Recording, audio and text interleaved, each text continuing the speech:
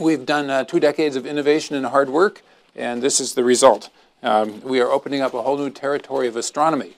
So we will see things that we've never been able to see before because this telescope is much more powerful than even the great Hubble telescope. If you were a bumblebee hovering out at the distance of the moon, we would be able to see you, both by your reflected sunlight and by the thermal radiation, the heat that you emit.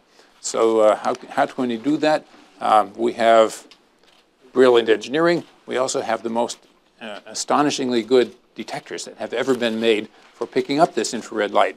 We would like to know, basically, how did we get here from the Big Bang? So what happened after the Big Bang? The first stars and galaxies happened some way. We have lots of predictions. We have supercomputer simulations. We can even show you a movie how it might have happened, but we don't know. You have to go look.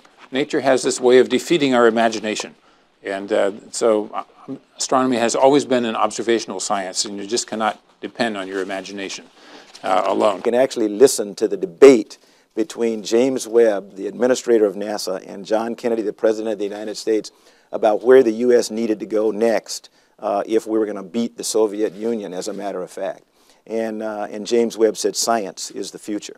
That would be his legacy to this agency, the fact that quietly he was one of the strongest advocates for science. And so as a result of that particular trait and the fact that he had been a previous NASA administrator, he was chosen by one of my predecessors to actually be the namesake for this incredible instrument that we have today.